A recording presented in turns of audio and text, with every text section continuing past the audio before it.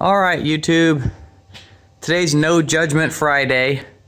I got home a little early and was kind of excited to see if I could get this Boyer Schultz 612 surface grinder running. So I wired it up, and of course I didn't have a wire with 3 wires. This is 4, one's the ground. So I have a bunch of extension cord stock that I cut to the same length, ran it all the way over to that VFD over there, and that runs the 3-phase for the little lathe. But move this out of the way, and let's see if she works. I got the main power on. Okay, this switch is on, and I'm pretty sure this one here turns on the spindle.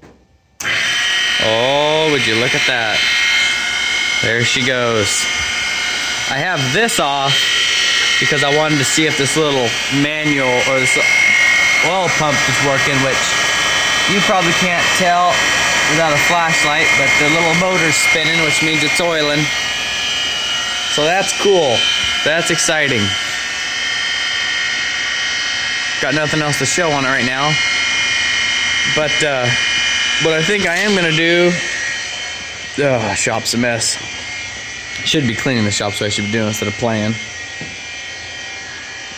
Is I have this square stock here, and in one of these drawers here, I think it's this one.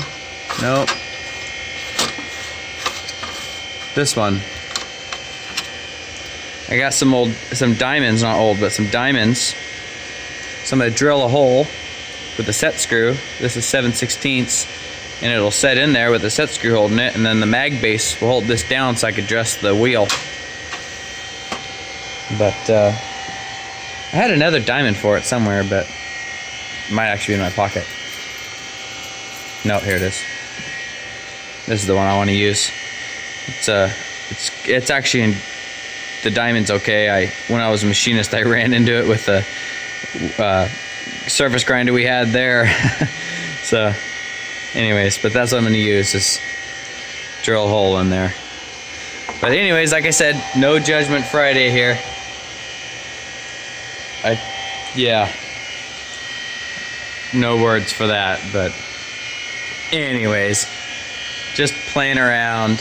Still got to get this working, and there'll be a video on that too. But anyways, guys, I hope your Friday was good, and there's just a quick update on the surface grinder. Oh, you know what I do want to see is if it has a coolant system back here that's supposed to fan this. I imagine it's supposed to hook on here to suck all the crap. Assuming that's what this is. Oh, it works. Oh, it's got water in it though. Blowing water all out. That's a fan. That should be just an exhaust fan that sucks up the grinding dust. This thing has definitely been left outside, because when I turned, you can't tell, but you can tell when I turn this on. First thing I do is blew water out the motor. I gotta clean that up now. But anyways, that's what I'm gonna do today, is dink around with this, make that little dresser for the wheel, and I just wanted to see if it worked. My wife, she's pregnant, so she's taking a nap because she didn't sleep good last night. The baby was kicking her all night, so I figure when I'm inside I make a bunch of noise, so I'd hang out here really quick for a couple hours and let her relax. But anyways, there she is. That's a quick update. Hope you guys like it. Talk to you later. Be safe. Alright, so I just took this chunk of steel, and you can see the shiny parts. I just ground the corners with the grinder, and then I broke all the edges with the file and the corners. Made sure there's no burrs on it. Now I'm going to drill it in here, and then chamfer it, and then flip it and drill it for a set screw. So now that I got the hole drilled, I'm going to want to break the corners. So I'll take this chamfering tool. Some people use them for center drills, but this little chamfering tool, put it in here, and that'll come down and just break these corners. Right. I got the centering drill in there, or the chamfering tool, I mean, and just should be able to just come down and kiss it. There, leaves a breaks that corner and leaves a nice rounded edge there. Only takes a second just to break that corner. Some people put these in a drill. When I was a machinist, I used to put these in a drill and just deburr my parts afterwards. But now we'll flip it and drill a set screw hole here. So I opted for a 1/4-20 set screw hole, and the reason being for that is I just had this random little 1/4-inch Allen head bolt that was floating around here, and I thought, oh, that would be perfect for a little set screw right there. So that's what I'm going to do. And what I want, here's the 1/4-inch tap, and what I want to show you guys is for your tapping, I have this nice cool chart, and you can find this online. I got this from Machinist in the garbage.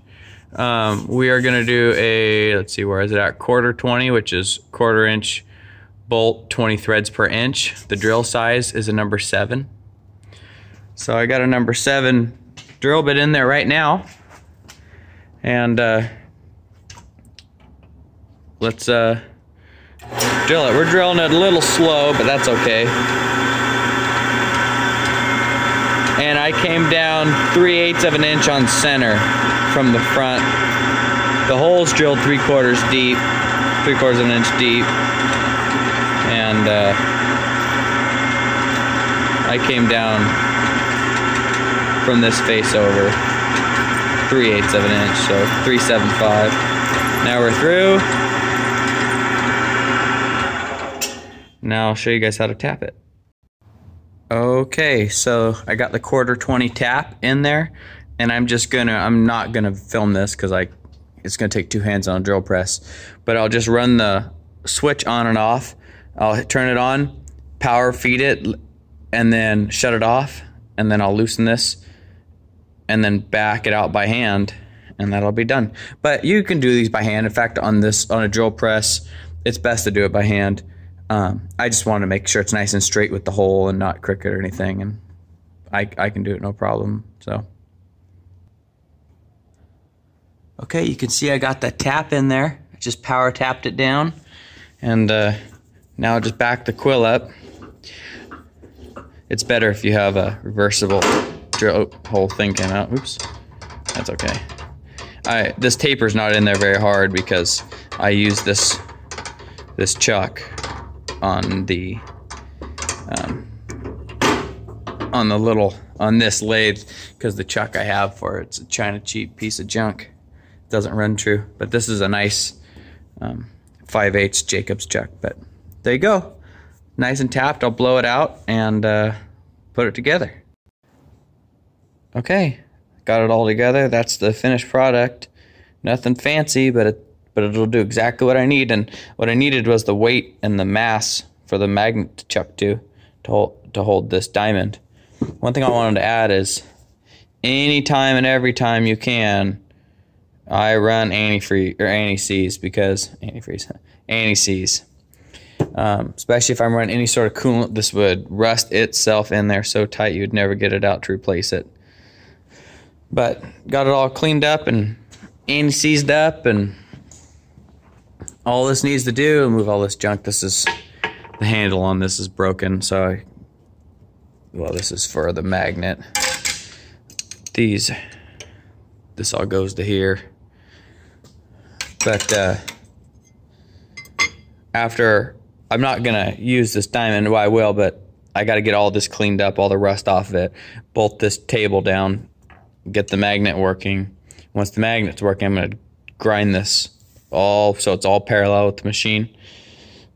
But all that's gonna do is it'll just sit right there and magnet it down, and you know, then you'll bring the wheel down, touch off, and adjust the wheel. But there we go. There's the little diamond holder.